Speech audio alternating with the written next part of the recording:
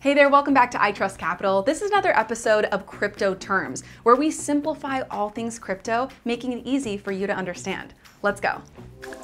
Today's vocab term, centralized finance.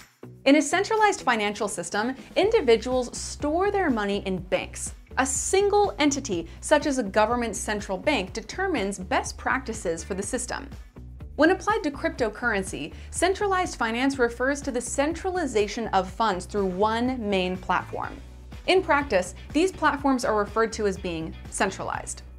Rather than individuals controlling their funds directly, the central platform controls how funds held on the platform are loaned out, with borrowers paying the centralized provider an interest rate, similar to a bank system. Head to iTrustCapital.com for more information and keep it here on our channel for more key concepts to learn.